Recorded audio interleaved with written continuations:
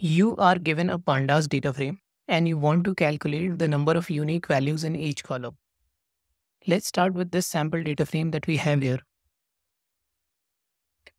We have a data frame with 5 rows and 4 columns storing information about some employees in an office. This data frame has the columns employee code, gender, age, and department. To calculate the number of unique values in each column, you can use the pandas nUnique function.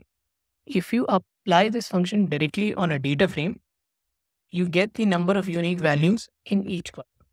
For example, here we applied the nUnique function on the data frame directly, and we get the number of unique values in all the columns. We can see that there are 5 unique values in the employee code column, 2 unique values in the gender column, 4 unique values in the age column, and 2 unique values in the department column. Notice that the NaN value is not counted as a separate unique value. That is, in the department column, the 2 unique values are accounting and sales, and NaN is not included as a separate unique value. You can also apply the nUnique function directly on a single column as well. This will give you the number of unique values in that specific column. For example, let's apply this function on the gender column.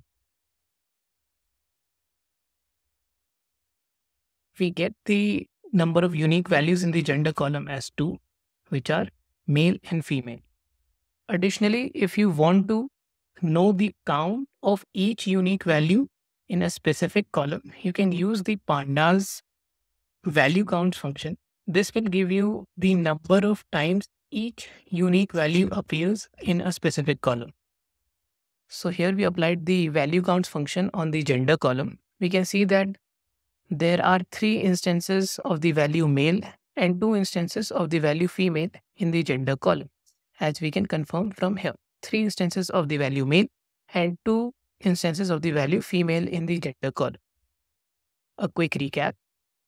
To calculate the number of unique values in each column of a pandas data frame, directly apply the pandas nUnique function on the data frame itself. To calculate the unique values in a specific column, apply the nUnique function on that specific column only. And if you want to know the count of each unique value in a specific column, use the pandas value count function.